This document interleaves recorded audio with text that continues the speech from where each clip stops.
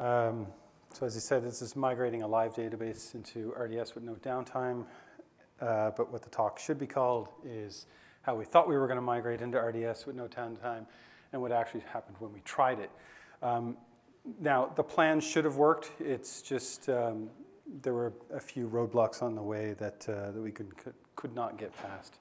And I'll explain all of that and how we hope to resolve it in the future. So just a bit about our installation. Actually, before I even get there, I tend to talk really fast. If I'm talking really fast, slow me down. If you have any questions, ask me in the presentation, because I timed this out and I'll probably be way too fast. So a bit about our installation and what we do. So we have a completely isolated production environment in AWS. It's not connected to any other part of our company. So that's where everything is. We have multiple databases that host everything from live transactions, payment details, foreign exchange quotes, and the trades associated with those, fraud tracking, audit records for PCI, anti-money laundering, all of those things. And then we have, right now, dedicated EC2 hosts for Postgres installations. And we do backups to S3. So pretty much the standard 5 years ago recommendation on what you should do to host a database in AWS, but things have evolved, so we're trying to evolve with it. So what do I mean by no downtime? What I mean there is no disruption of the service. So we have an SLA that guarantees 5 nines outside of maintenance windows. Not quite the SLA that GE presented yesterday, which is absolutely amazing. But it's still pretty limited, and we have very limited opportunity to have whole service outages for upgrades and migrations. So we have to plan the evolution of the service accordingly and make sure that we have things so that we can swap nodes in and out as we upgrade them. Customer service doesn't count towards uptime. I don't really care if the CSRs can't get to the database for 5 minutes. That's not my problem.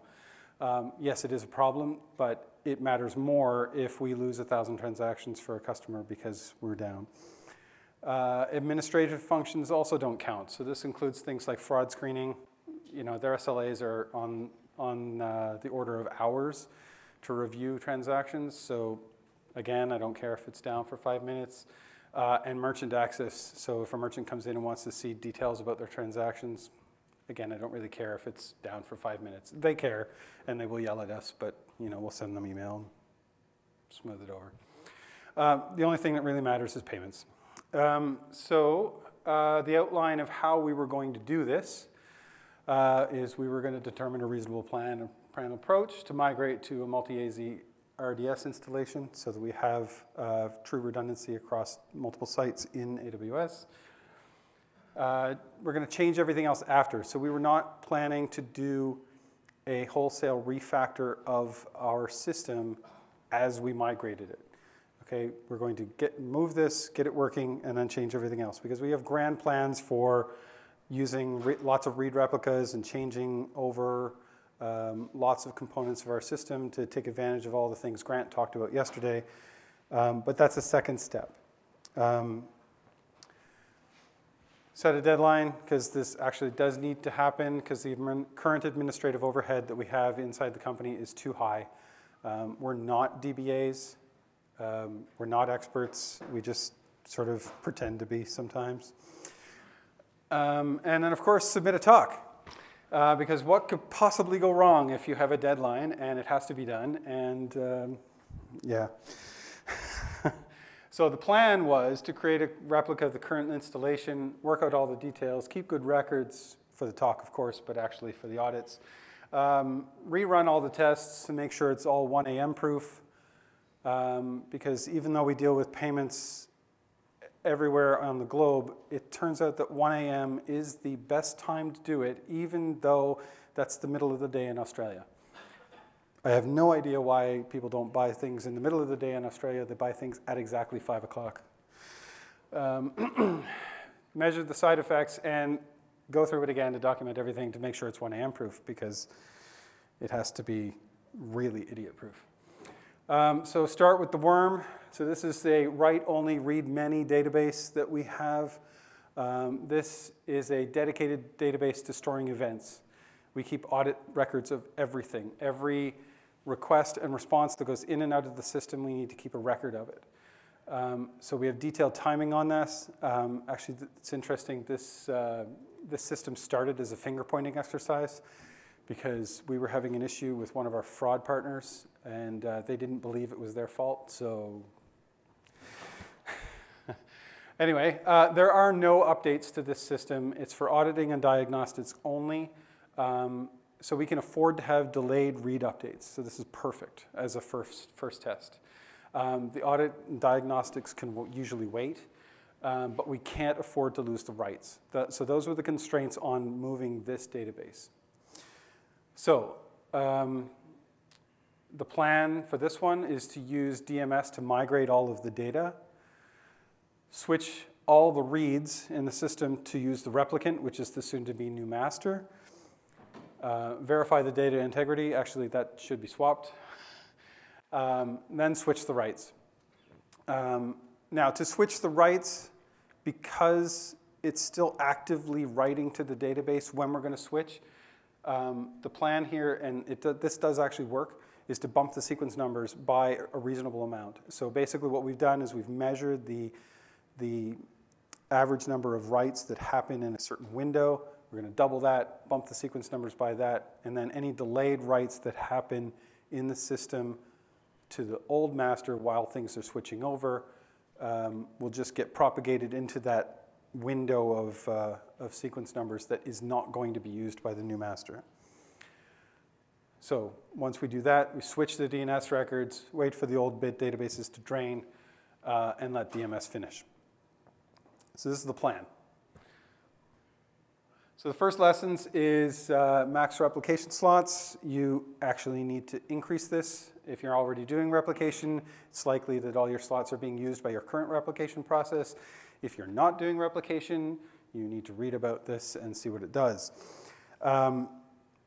This needs to be increased by the number of tasks you're going to run. So DMS does tasks by schema. So if you only have one schema, you technically only need one task. But we have a lot of schemas, so we had to increase it by a lot. The next one is max wall senders. Again, if you're already doing replication, you'll just have to increase this to accommodate for sending to another sink. But if it's set as 0 because you're not doing anything, then you need to increase it. And then wall sender timeout, we actually set that to 0 on ours because we wanted to make sure it was consistent. And then there are some changes in HBA-conf that you need to make. If your system is locked down, likely you're not going to have access open to just any instance you create on EC2, which includes a DMS instance. So you need to allow for that. And this is specifically what we put in to ours. We just said host replication, the user, and the actual IP address. For some reason, the super user also obviously needs replication permission in the privileges of the database. So we did that, and then we ran into an issue, which was this nice log message, which is basically telling you that your data is being truncated. So that I thought was a little bit more than a warning. And then this one happened, which was a foreign key. So the first test that we ran, we actually didn't do the recommendation, which was to have DMS migrate the schema for you.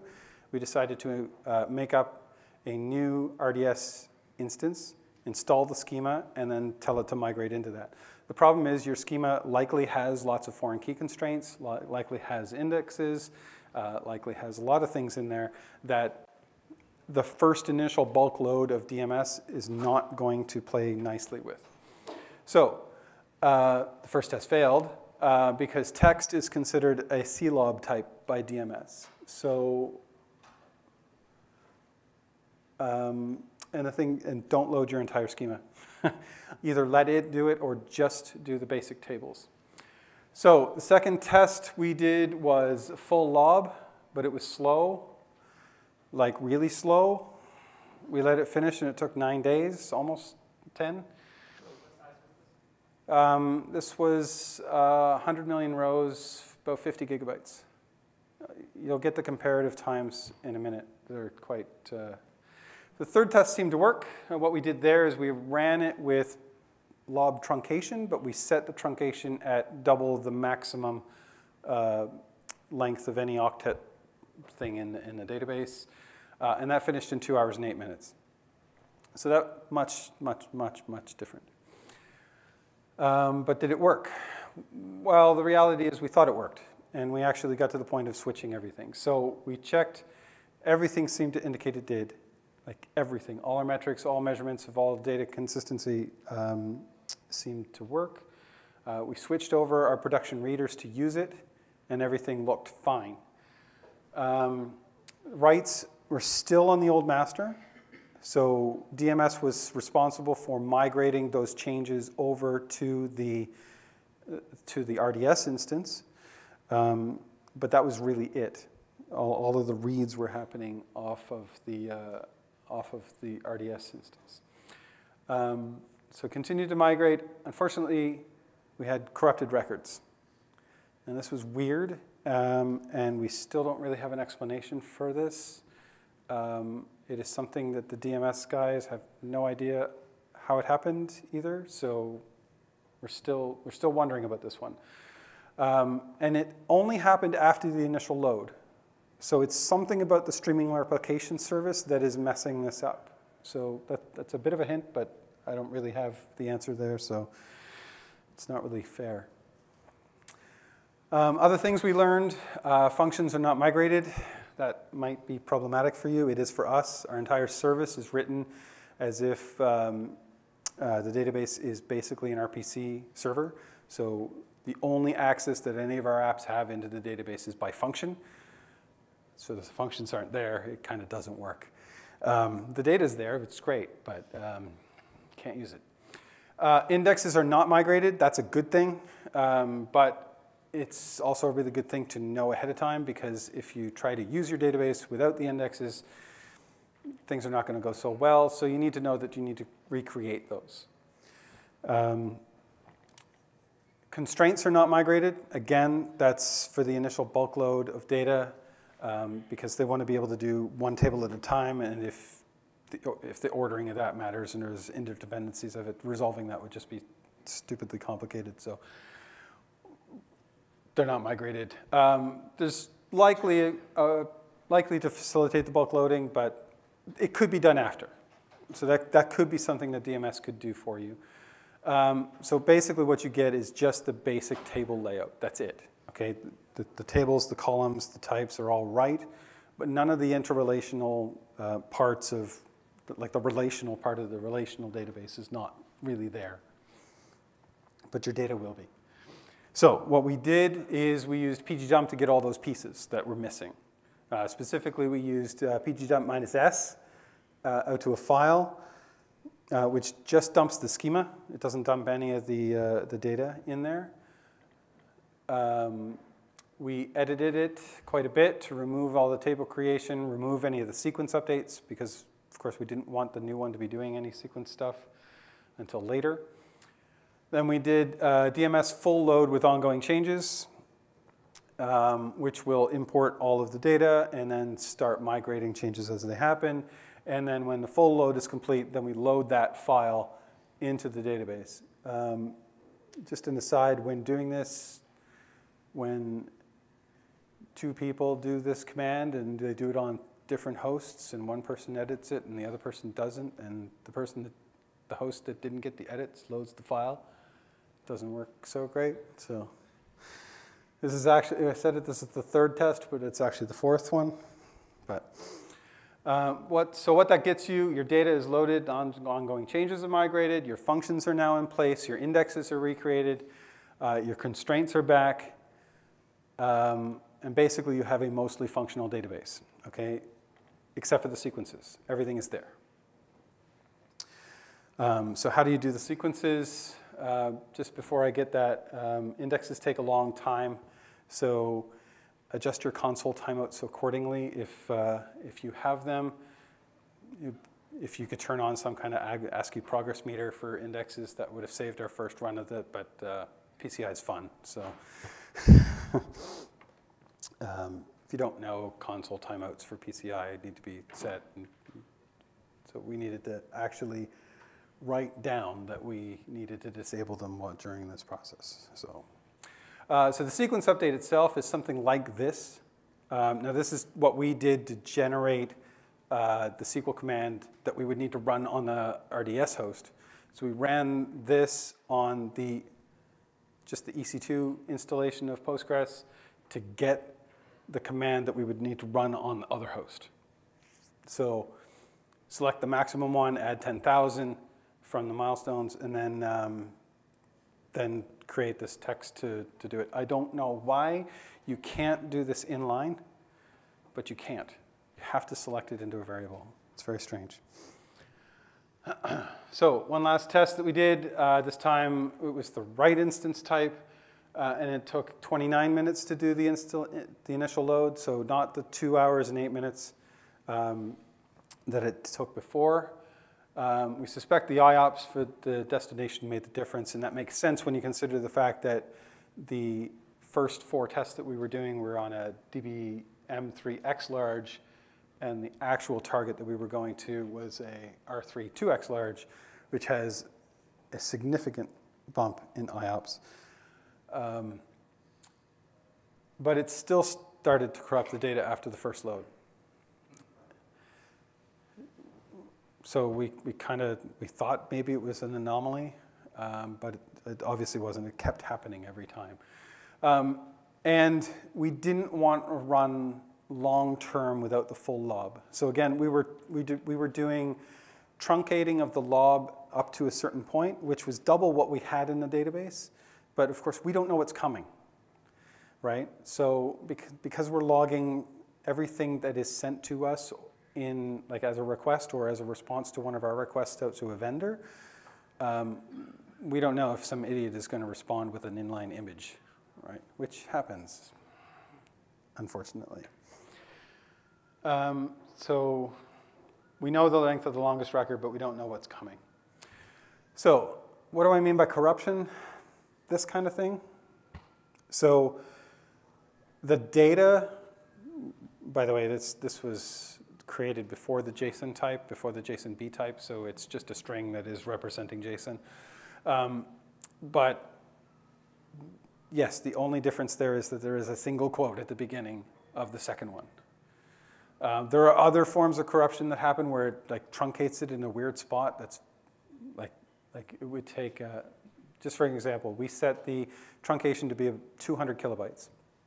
And we would have some of them show up that were truncated at 20. The data was 25K, but it truncated it at 20K, and we have no idea why. So that's just something interesting.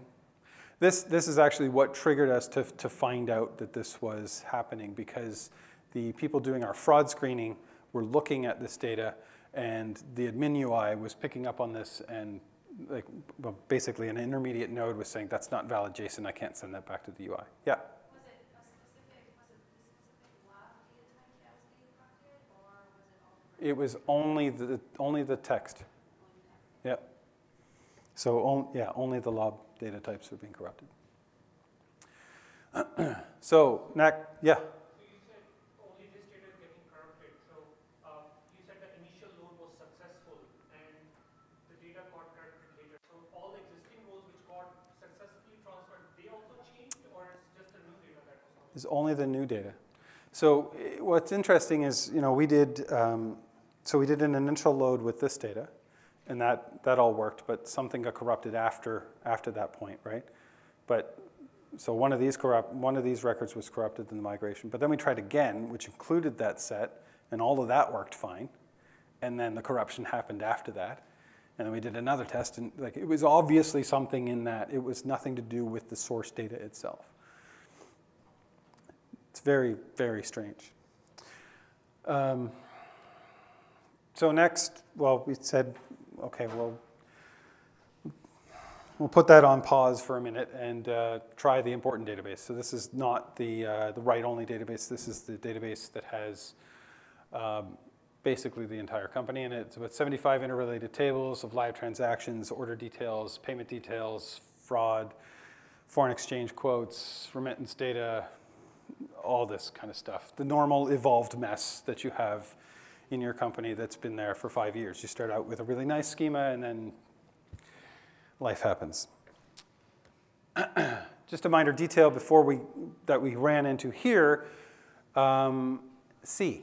So we had this function forever as part of our normal EC2 instance. So what this is just a function rename, really, okay? So it's just referring to one function inside of a library that happens to be written in C. But because RDS considers C an unsafe language, which I understand why, because you could get it to do anything you want it to, this is not allowed. Now, I've debated with them whether this should be allowed to reference a part of a library that's actually allowed as an extension in RDS, but it's hard.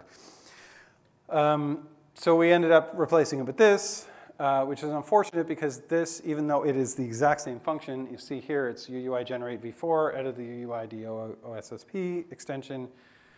This is 50% slower because it's running as PGSQL instead of just referring to the C function.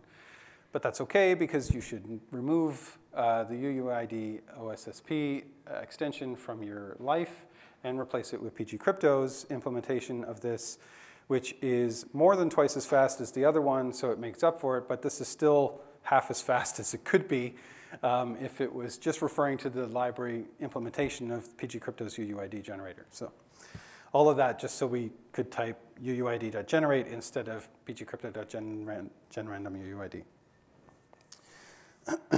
But that's a tangent, so just don't use that other library. Then we came to another problem. And this time, it was kind of worse. So HStore is not on the list of supported data types. And in case you're interested, JSONB isn't either, which I kind of understand. But HStore has been around for a long time. It has to do with the fact that you are you're trying to take the representation of that data and ship it across in a transparent way into another database, which may not have that mapping. Because remember, DMS is not strictly for migrating from database type X to database type X. It's a multi-database mapping technology, which is really cool. So I understand why it doesn't have this, but it'd be really awesome if it did, because then we could use it. Just another tangent. While you're figuring out what to do next, this is a message I sent. We used up quite a bit of our disk space because while you're figuring all this stuff out, Postgres is still working. It's still in the background trying to make sure that you aren't doing something stupid so that when the replication endpoint comes back up, it can ship all the logs over there and make sure it's consistent. So that set off alarms in our system that it was filling up disk space, so don't do that. If you're going to turn off replication to figure out what to do next, turn it off completely. So we didn't get that far because we used some Postgres-specific types like HStore, and actually our next our next release of the database uses JSONB, so you kind of be worse off there, even though those are supported by RDS. So there's no problem with us putting our installation in RDS. It's just a problem with the migration of data. So we use HStore in about 5 different tables. Doesn't like it yet. And we don't really have any other clever schemes to deal with that. It's possible that we could do something there, but we stopped. So some recommendations for the RDS team. Support all the Postgres data types. Harder than it probably sounds. But if you can't do them all, some kind of warning or error at the very beginning of the process would be really awesome. So there is the schema translation tool service. Can't remember exactly what it's called. And there is the connection test that you can run when you're setting up your DMS tasks. Those check basic connectivity and load up what schemas are there. If they could also scan the tables and see if all the data types are supported, and so you're actually going to be able to ship that data over, that would be great. Fix the full lob migration. I know it's in progress, but it should not take 120 times longer than truncating, especially if 99.9% of your data is below the chunk size there. I realize that the implementation of that is probably wacky, but it's definitely something that might have contributed to the data corruption. We're not really sure. We didn't have time to test that, but that is something that we would be very interested in testing if it didn't take 10 days to get the initial load to go in. Another is DMS instant types. We really have no idea what the difference is. There's no guidance on this. There's no indication of what's impacted by the selection. So, like for example, the instance storage on there, we couldn't really figure out what that was. DMS instance storage, I have no idea what it's for because it is just shipping data from one side to another. So I have an option to choose storage on the DMS instance, but I don't know what it impacts when I'm selecting that. Figure out the data corruption. I can send you any data that you want if you need help. No idea why it would happen. There's nothing special about what we're doing. It's just text. Designed for novice users because we want, like a key motivator for us going to DMS, not DMS, key motivator for us going to RDS is because we don't want to take care of the minutiae of the low-level details of administering Postgres. We want to offload that. So we are, by definition, not experts. I have no idea why it couldn't resolve an internal name, but it couldn't. We had to use an IP address for the source and the destination. That could help. Just one more, the status bar. It currently indicates the percentage of tables migrated. Now, if you have 80 gigabytes of data on 3 tables, what happens is you sit at 0 for a while, and then you sit at 33% for a while, and then you sit at 66% for a long while because one of the tables is much bigger than the other. So some better method of that could be good. So, are we done? No. Can we use DMS? Not yet. Can we use RDS? Yes. But we want notify listen to work soon because that's something we can't move over right now. So we have another database that we know we can't move because notify listen is not a supported extension. So it'd be good if that would work. So what now? We go back to old school methods, which is very close to what we were trying to do with DMS, but shouldn't have any of the corruption problems. So for the worm data, we're going to do a manual replication, bump the sequences, update the DNS, backfill the updates. Basically exactly what DMS was going to do, except the backfilling process that DMS was going to do with the ongoing changes, migrations, we can do just by doing a select and an apply. The payment database is a little harder. We're going to backfill as much as possible because there is a lot of historical data in there that doesn't change. But then we're going to have to stop everything, dump, restore, and eat into our uptime budget. So that kind of sucks. But that's it. So unless anybody has any better ideas, That is the end of my talk.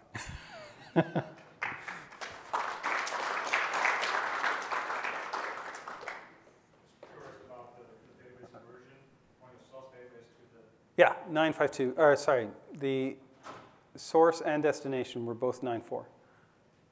Yeah, I can't remember the minor. The H store, I don't know, it's just not there. It just says these are the ones that we support, and it doesn't give any guidance on why they don't support other ones. Yeah? I think the original design was to go from on-prem to RDS, but you were going from EC2 That's right. to RDS. Okay. Yeah, so DMS doesn't actually care where your on-premise one is, as long as it's just a normal Postgres installation. You can't go right now. You can't go with ongoing replication changes from RDS installation to RDS with using DMS, but you can. That's not supported yet. No, not yet, but it will be. Yeah. Can you elaborate like how do you backfill the data? Yeah, sure. So basically, it's a select. So the backfill of the updates on the worm data. So basically, what we're going to do there is, because it's just records go in and they get a sequence number, right? So that's just an ever-increasing number. We just select everything, move it over to the other one, and then we can just select the max ID out of those three tables that's in the migrated table, and then select everything that's greater than that in the still master, dump that and restore it. So if you have like 60 tables, you have to do 60 selects and then got it. It's pain. That's why we wanted to use TMS, because it would do it for us. Yeah? When did you do this? Because DMS is a fairly new thing from Amazon. 3 weeks ago. Sorry? 3 weeks ago. Yeah. I have to say, I talked yesterday with the Amazon guys, and they said that it works good. No, I will qualify this. This does work awesome, except for for the worm data, it would have worked perfectly if it wasn't for that data column that we had. And I was absolutely amazed at how good of a job it was doing. It just worked, right? And then we found out that it corrupted something. So if that small piece can be fixed, I think it would be amazing. So you mean to say it fails for the text data because you have That's what it was corrupting. Yeah. as a text, right? Well, again, I just want to go back to this where I show the corruption.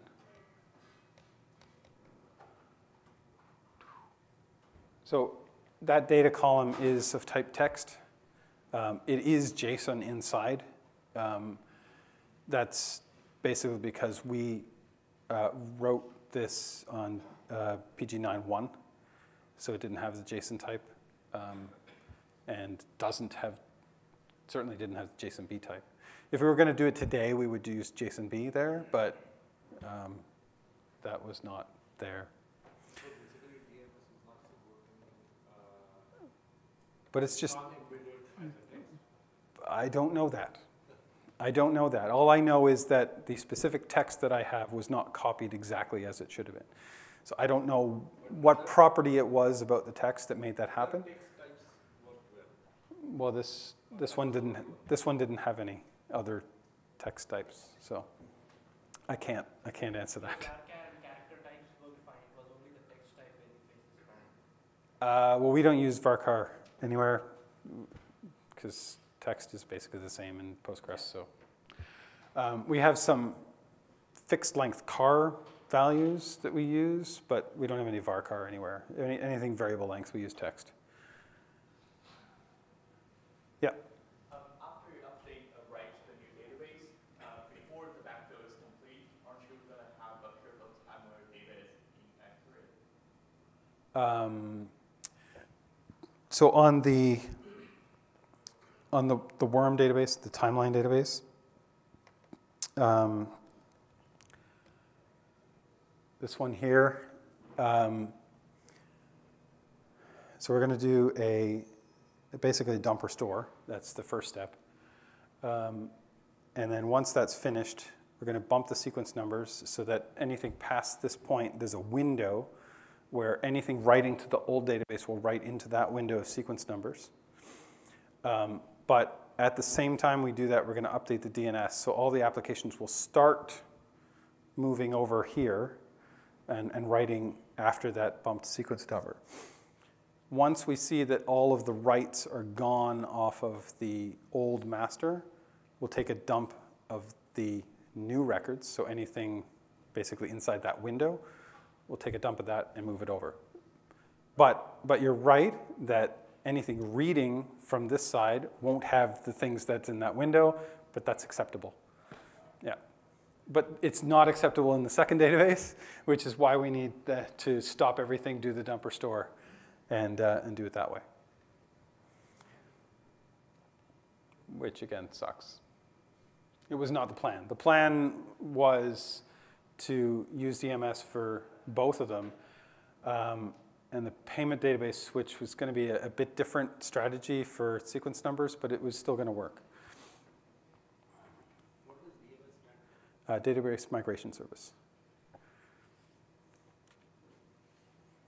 Yeah. Have you considered writing your own utility at this point? If I had to do it more than once, maybe, but I only have to do it once. And honestly, I'd rather help make the DMS service better. So, yep. The UUID function, is that in-house developed?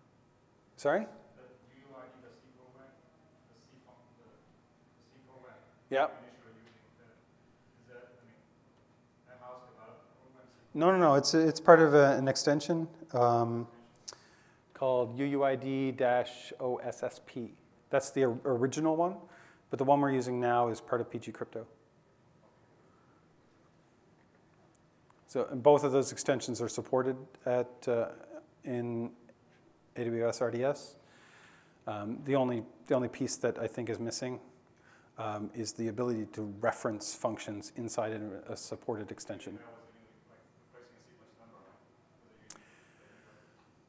No, that was for something else. We use sequence numbers for some things, and we use UUIDs for something else. Basically, anything that an external client is going to see, we use a UUID. We don't give away the internal numbers. So, anything else?